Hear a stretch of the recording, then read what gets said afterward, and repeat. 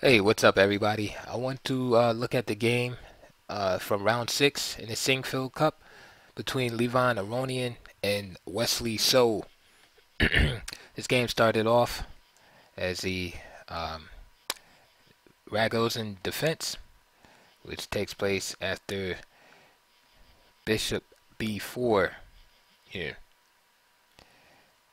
And popular today is the line Bishop G5, and Black immediately responds with the move H6. H6 is an important move, putting the question to the bishop on G5 right away because White wants to exploit the pin. Notice that the bishop on B4 does not block the pin of the bishop on G5 um, on the knight. So White, if allowed, would play moves like C takes D5, for instance, E takes D5, and like Queen B3, where Black would then be forced to basically part with the bishop. Knight C6 is playable, but uh, it's not too good here. So, for instance, Knight C6, E3, castle, and let's say Bishop D3. There's a lot of pressure on this D5 pawn, especially after Bishop E6, and then White castles and gets out of the pin. So then this bishop either can take here or try to go back here to D6. So for instance, after Bishop D6, White just increases the pressure on the queen side and this D pawn. So C takes D5 is a major threat there. Another idea, instead of Queen B3, Knight C6 is just simply Bishop takes C3, Queen takes C3, castle, and then Bishop takes F6 is possible. And if Queen takes F6, Queen C7, which is not too bad for Black. Black can get, some activity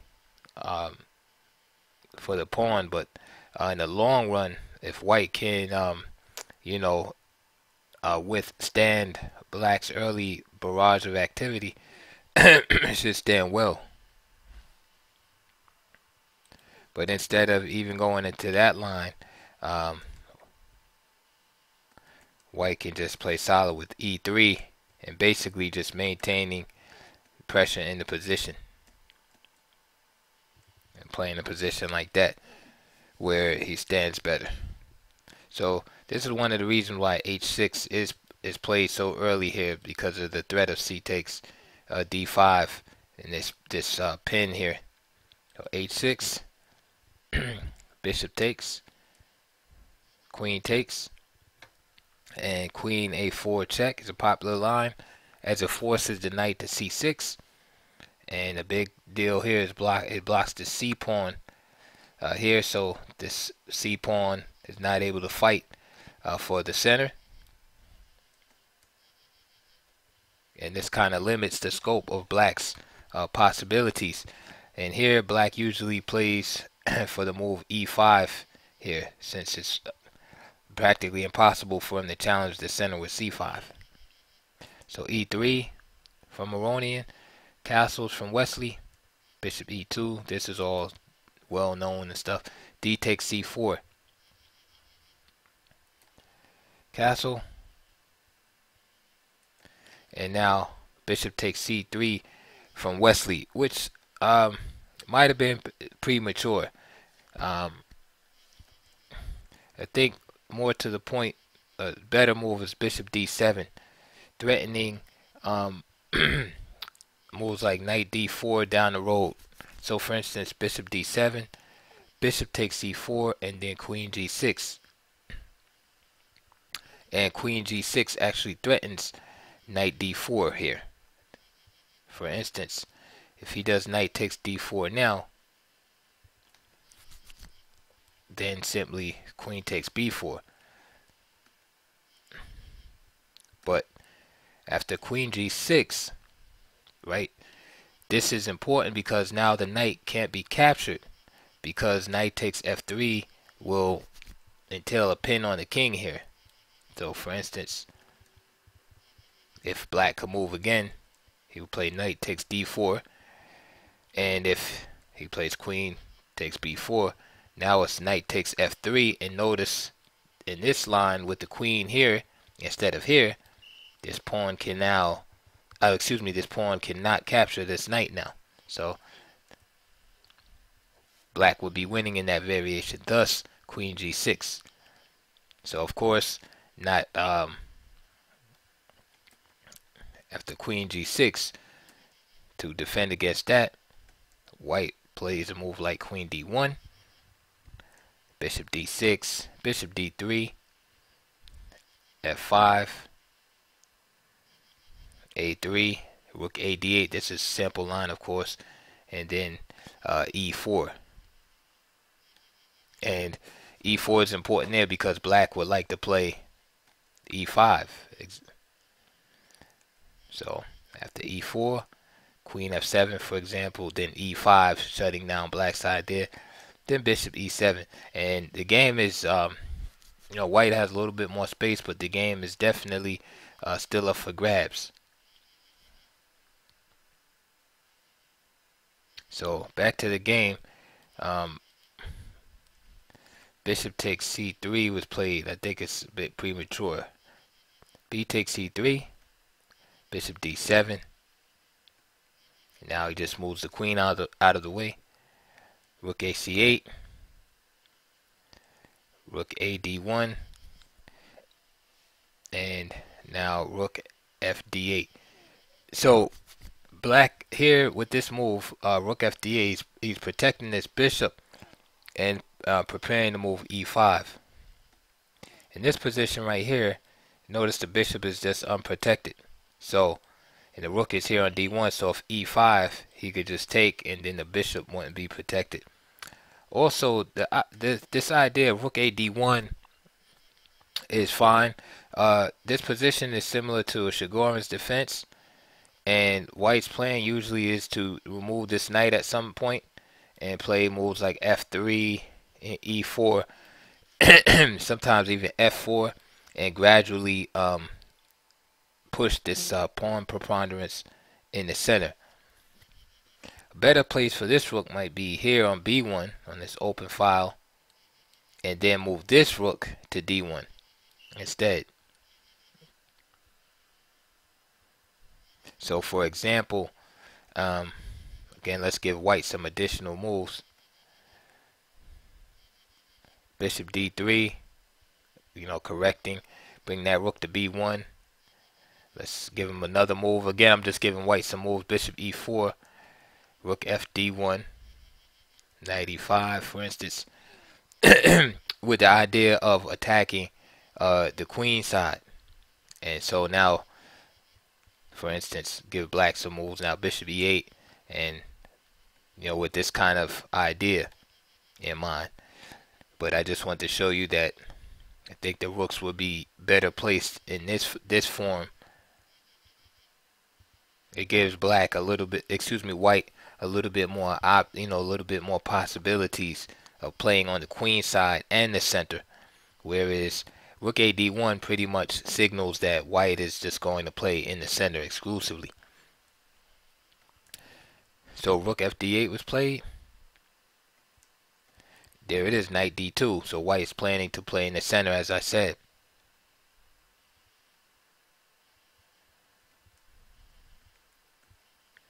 Now, let me just go back before knight d2 to show you black's idea after rook f d8.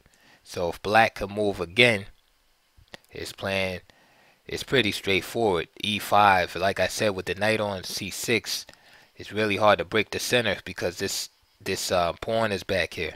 So you basically have to use the e5 pawn. Knight e7.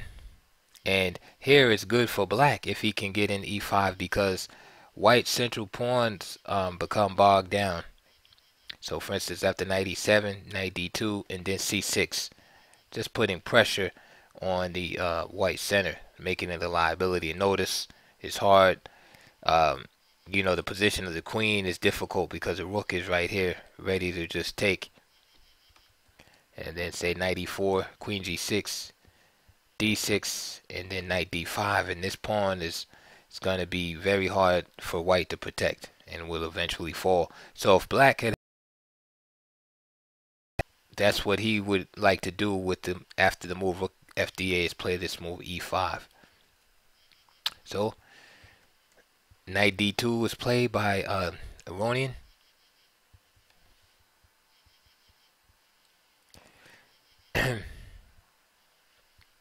And now e5 here can be met instead of by d5, just simply with knight e4, queen g6, and knight c5.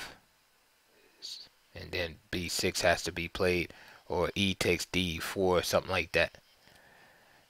Okay, so this is why Wesley didn't play e5 right away. So knight d2. So now he plays knight a5. This is a common maneuver also in these similar type positions. Sometimes you can gain a tempi and get this pushing with c5. So the rook behind c8 is not without purpose. Eventually, black is hoping to be able to use this pawn against the center. But first he has to prepare it with b6, and sometimes it's kind of slow. Queen b4 from Aronian, b6. And now bishop a6, just annoying, probing the queen side, fighting against black's ideas. So now rook b8. Knight e4, hitting the queen. Queen f5.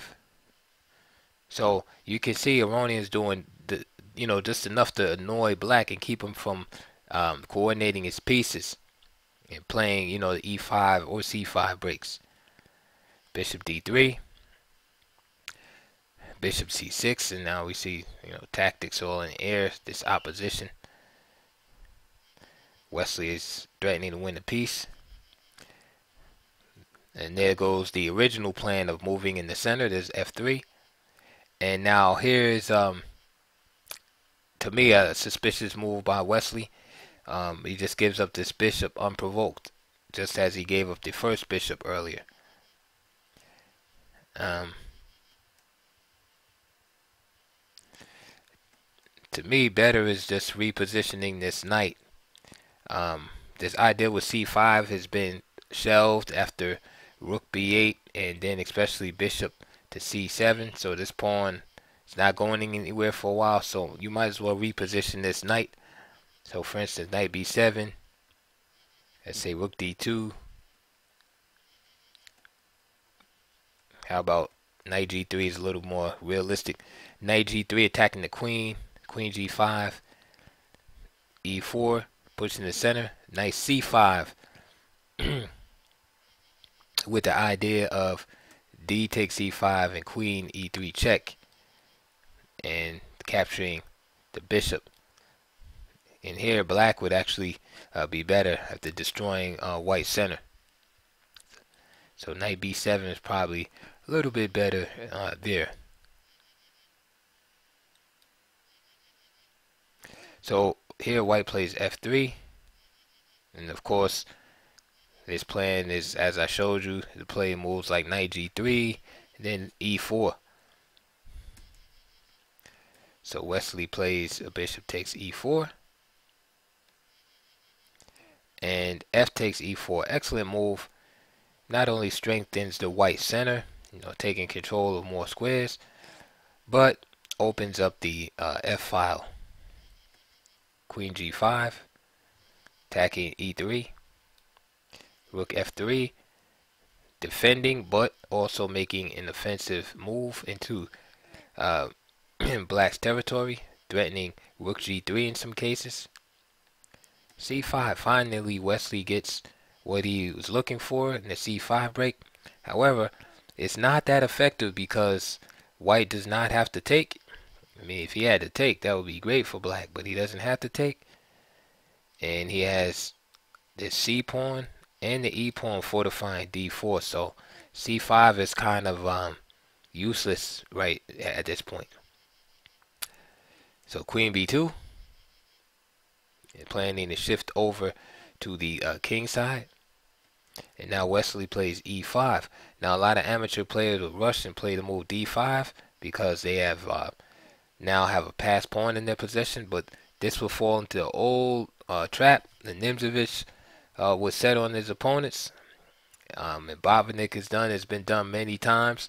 It's simply just creating a blockade. That knight on a5 would just go to b7, and then say after rook d f1, just knight d6, and black is actually a-okay here. This knight is great, unassailable in this position, and covers a lot of squares in the white territory and shuts this bishop down. Of course, Aronian's too good for that, and just leaves it as it is. Plays rook df1, attacking f7. C takes d4.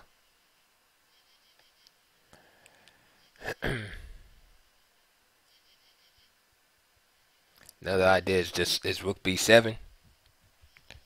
This could be met by queen f2. So c takes d4, c takes d4. Now rook b7.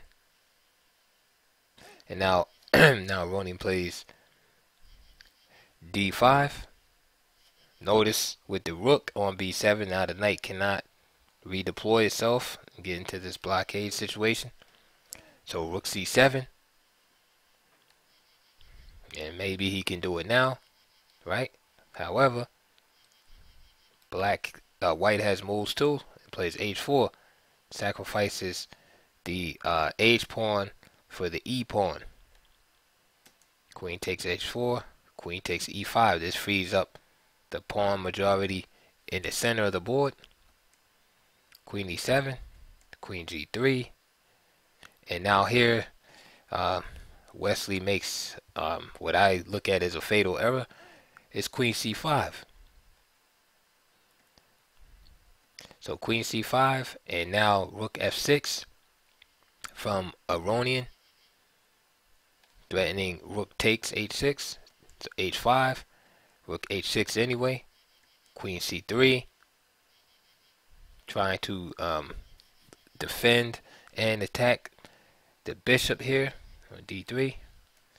Rook takes h5, and of course the bishop cannot be taken because the queen would just slide. I'm sorry, the king. Blah, blah, blah, I can't even talk. If queen takes d3, this rook right here is hanging on c2. But even stronger than that is just queen h4, sliding over and threatening mate and threatening this rook right here. That's what I was trying to say. The king would just slide over, but I couldn't get it out. So rook takes h5, and now g6. And of course, this is not a real threat because the rook cannot be captured due to the pin. And Aronian just simply played e5, and black resigned. The threat here, the main threat here is bishop takes d3. Okay, and then after queen d3, then and just show you. So after queen d3, it's real simple. Chess can be played. You can either play queen h4 and win like that, or you can just simply reorganize the pieces, play a move rook h3, and let's say rook d5, and then put the queen in front. There's really nothing to do about this or this. For example, king f8, that's going to lead to mate. Don't be afraid, sack the rook.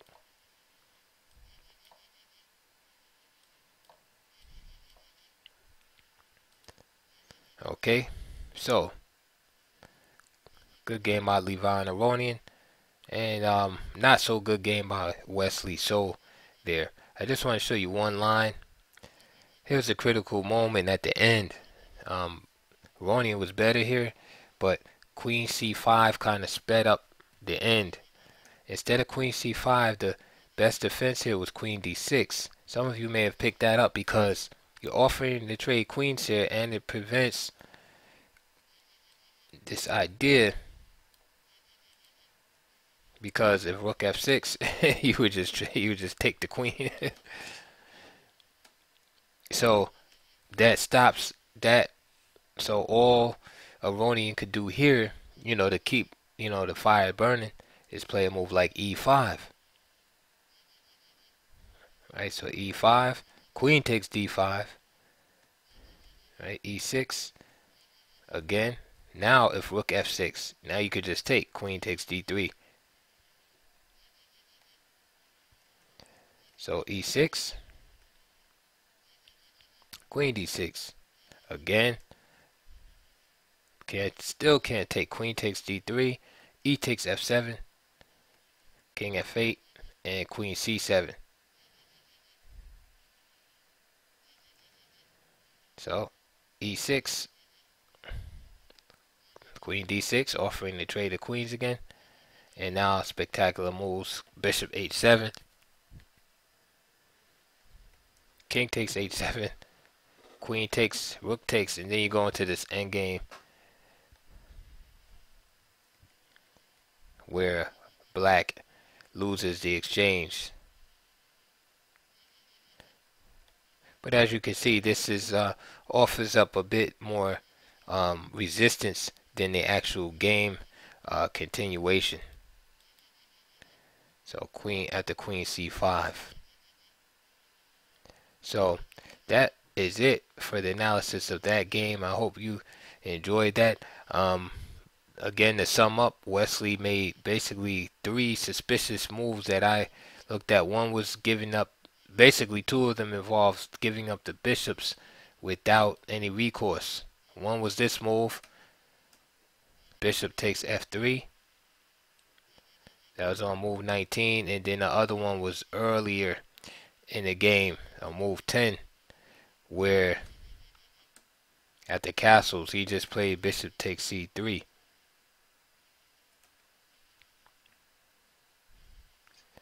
And then, and I think those contributed greatly to White's, having a better position. And finally, he overlooked this Rook F6 idea and played Queen C5, and that was too much for the position to withstand. And then Aronian finished it off in a nice tactical manner.